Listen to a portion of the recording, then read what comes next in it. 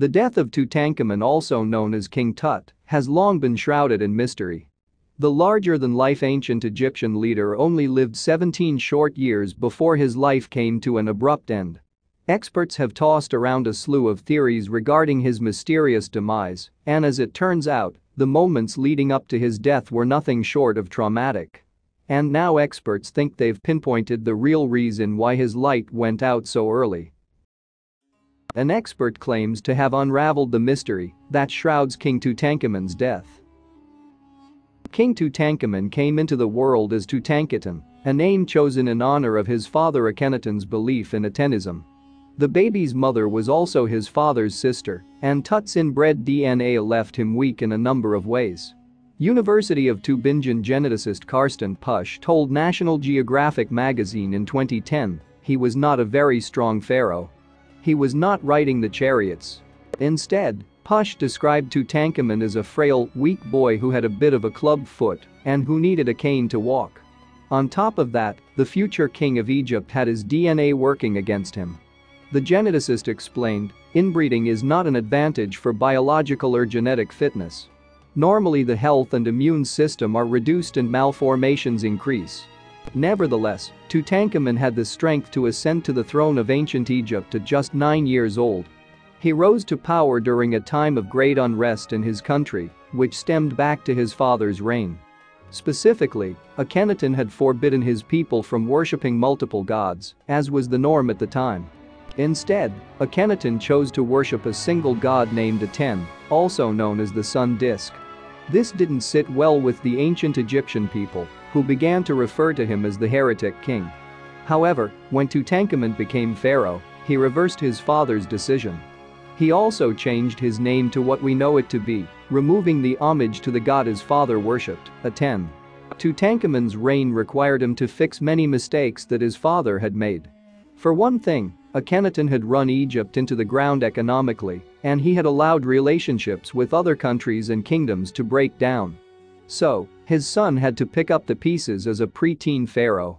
Experts have some evidence that Tutankhamun's relationship-building efforts were successful, namely, he had gifts from other kingdoms tucked into his tomb. But the ancient Egyptians still faced conflict under King Tut's leadership.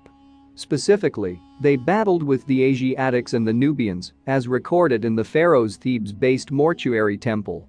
Further distancing himself from his father's reign, Tutankhamun restored Thebes as Egypt's capital, demoting and abandoning Akhenaten.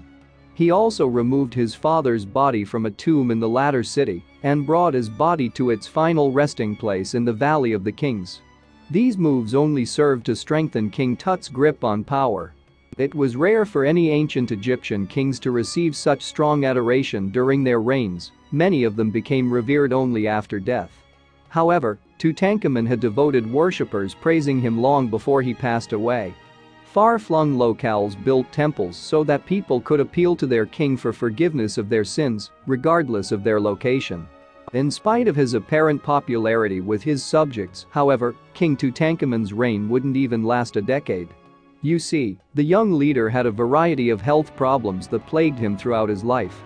He stood at only 5 feet, 6 inches tall, and many depictions of him feature an oddly shaped frame. Experts have theorized that his unusual figure could have been caused by any number of syndromes or genetic conditions, although none have been wholly confirmed. Matching Tutankhamun's short stature, strangely enough, was the tiny tomb in which his mummy was laid to rest. A pharaoh would normally spend eternity in a grandiose, extra-large tomb. The fact that King Tut ended up in a relatively small resting place indicated that he died sooner than anticipated, and those left behind needed somewhere to bury him. In ancient Egypt, officials had to wait 70 days between a person's death and their burial. Still, 10 weeks wouldn't be enough time for them to construct a tomb fit for King Tutankhamun, so they likely buried him in a space meant for someone else, someone of lesser importance than their 17-year-old pharaoh. And even though Tut was revered during his life, his death was arguably discussed even more than his achievements. Over time, you see, the location of King Tutankhamun's tomb was forgotten. And as more important ancient Egyptian figures passed away, more tombs popped up around Tut's. Debris buried his resting place, so workers eventually started to build their quarters directly on top of the tomb's entryway. Future archaeologists had their work cut out for them. We all know King Tut's name now, but for centuries he was completely lost to time. The erasure of Tutankhamun's tomb is just one way he disappeared from the public's consciousness. No one made any King Tut-related records after his death, which allowed him to slip from public consciousness. Those who knew about him wanted to find his final resting place, though, including British archaeologist Howard Carter. As a child, Carter had spent time with family members in the small English town of Swaffham, Norfolk. There, he'd visit Didlington Hall, a sizable family home that displayed the residents' Egyptian antique collection. When the young Carter caught a glimpse of the treasures, he instantly became interested in that time in history. By 1914, Carter had nabbed the perfect archaeological role for himself. He was hired to helm a dig in the Valley of the Kings. At first, World War I interrupted his efforts, as the conflict forced him to work as a government courier and translator instead. In 1917, though, Carter happily returned to the desert to resume his digging. By 1922, Lord Carnarvon, who funded Carter's work, was growing more and more dissatisfied. He informed the archaeologist that he had one last season in which to make a worthy discovery, or he'd stop funding the dig. So, Carter trekked back to the Valley of the Kings to revisit a nondescript line of huts he had once examined but abandoned. Slowly, Carter's crew dismantled the huts and cleared away the rocks that had built up beneath them. Then, a boy delivering water tripped over a rock of serious importance. This stone marked the top of a staircase, and Carter made the obvious decision to dig down to see where the steps led. As it turned out, the stairs trailed down to a doorway, which Carter waited 2.5 weeks to open. He made sure Carnarvon stood by his side as he chiseled open a corner of the tomb's door. When Carter peered inside, Carnarvon asked him if he could see anything. The archaeologist famously replied, "Yes, wonderful things." According to the 1992 book Howard Carter Before Tutankhamun, a sneak peek inside didn't do justice to the treasures contained within King Tut's tomb. In fact, it would take Carter a whopping 10 years to catalog everything that he had found. The space contained multiple thrones, archery bows, food, wine, a lotus chalice, trumpets, sandals, and even underwear made of linen. Still, the most stunning pieces within Tutankhamun's tomb were found at the spot where the king was actually laid to rest. A stone sarcophagus hid a trio of coffins, stacked inside one another. And, contained within the first two nested boxes at the final coffin, made entirely of gold. Lifting its lid revealed the teenage king's mummy, still intact after 3,000 years. The mummy wore some bling of his own, too. Archaeologists found rings, bracelets, and collars dangled from Tutankhamun's body. Plus, he wore a 22-pound mask that glittered with gold and gemstones, designed to look like the Egyptian god of the afterlife, Osiris. The stunning adornment quickly became one of the most famed works of art ever known. It wasn't just the gold that drew people into Tutankhamun's story, either. Some felt intrigued to follow the tale because rumors about his tomb being cursed appeared to be true, at least, according to tabloids. They pushed the idea that those who entered the pharaoh's final resting place ended up dying prematurely, and they had one big example on which the myth centered. Lord Carnarvon, who gave Carter the chance to dig in the Valley of the Kings, died 5 months after the archaeologist found the first step into the tomb. Taking a step back, though, of the 58 people present when the tomb and sarcophagus were cracked open again, only 8 died within 12 years. Nowadays, most people derive interest in Tutankhamun from his stunning burial site, and shiny adornments. Global exhibitions display these artifacts to history buffs around the world. Still, the discovery of the teenage pharaoh's body didn't answer every single question that people had about him. Instead, one big question lingered for decades. How exactly did King Tut die? Ancient records provided no information regarding Tutankhamun's death, so experts have long debated what caused the teenager's demise. It's long been assumed that Tut succumbed to malaria, but some people can't help but turn their attention to more interesting theories. For example, an X-ray taken in the 1960s showed that the mummy had a pair of bone fragments contained within his skull. This pointed to murder as his cause of death, specifically from a blow to his head. The murder theory didn't stick for long, though, as scientists traced back the steps they had taken to reveal Tutankhamun's body. Experts concluded that when they had unwrapped King Tut from his mummy garb, it was likely that they had loosened the intercranial fragments that appeared in the X-ray.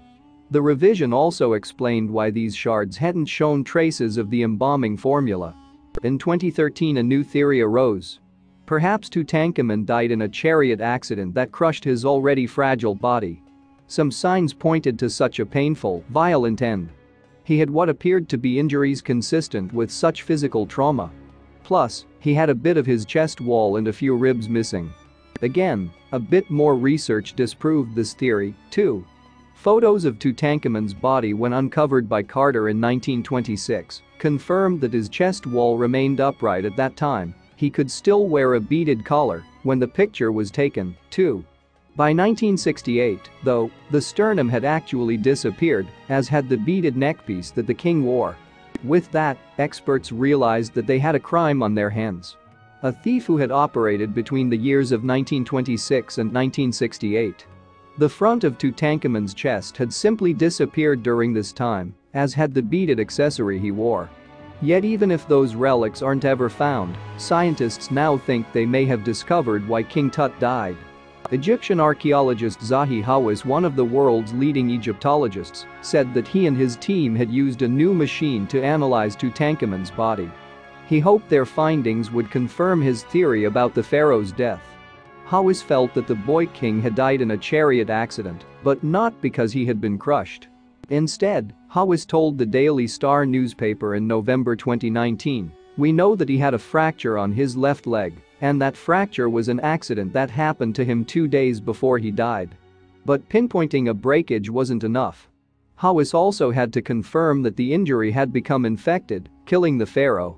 And that's precisely where modern technology would help the team, Hawass went on. He explained, "We will find out through this machine if he had an infection or not. If he had an infection, then this will confirm the idea that he died in an accident. If he had an infection, it meant that he died in a chariot." On top of that, Hawass claimed, updated technology would paint a clearer picture of Tutankhamun's bill of health overall. The Egyptologist said, "We will find out through a new machine that we have for DNA, we will find out all the genetic sick diseases that he had. Most people think he had club feet, an elongated skull, and malaria, which the test could potentially confirm or negate." What Hawass wouldn't entertain was a more sinister cause of death for Tutankhamun.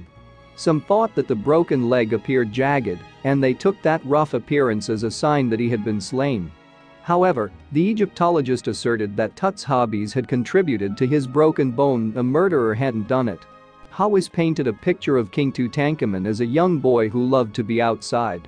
The archaeologist said, "He lived in Memphis in his palace, and he was interested in hunting wild animals in the Valley of Gazelles that connected between the Valley of the Sphinx and the Saqqara." Such a proclamation from Hawass made waves not just because it revealed more about the mysterious Tutankhamun. Previously, he had spoken out against the use of DNA testing on mummies like King Tut. Hawass told the news agency Associated Press, "I never thought that we would really reach a great important discovery. Instead, the testing method has unlocked a whole new side of Tutankhamun. Not only have experts realized how he is likely to have perished, but they also know more about his family. DNA tests have helped link him to his descendants, as well as those who gave birth to him, to his parents, and more. Along with those proven connections, DNA has shown scientists that Tutankhamun didn't look as strange as some people have suggested. Although artwork shows him with feminine curves and a long head, genetics proved that the pharaoh didn't have any conditions that would have given him such a physique. Instead, it was just the art style at the time. Although Hawass seemed to feel quite confident about his Tut-related theory, he still has to wait for it to be fully confirmed. The archaeologist told the Daily Express newspaper in November 2019 that genetic testing would take until 2020 to paint its clearest picture. Hawass promised, "Next year will be the year we announce exactly how he died." But Hawass was a little too confident, it turns out. By 2023, it was still a mystery as to how King Tut met his maker. And since experts have pretty much investigated every potential theory and debunked as much as they could without coming up with a concrete answer, it seems that we may never know what truly happened to King Tut. However, forensic Egyptologist Sophia Aziz thinks otherwise. She revealed a new theory regarding Tut's death, and it's shockingly simple. Aziz had taken another look at the items that filled Tut's tomb, mainly different types of wines and chariots, and arrived at a logical conclusion. He was like a typical teenager, drinking and probably driving the chariot too fast, Aziz said in an interview with the BBC. If her theory is correct, then the young king had technically died from injuries sustained during a drunk driving accident. Aziz also claims that the long-held beliefs about King Tut's failing health were nothing more than speculation. "I think we can rule out those disabilities," she said in reference to Tut's supposed club foot and facial deformities. He was an active teenager. After over 100 years of speculation surrounding Tut's death, we still have more theories than answers. But as forensic technology continues to advance, there's still hope that we'll one day know what really happened to Egypt's most famous young pharaoh. Thanks for watching, and don't forget to like and subscribe.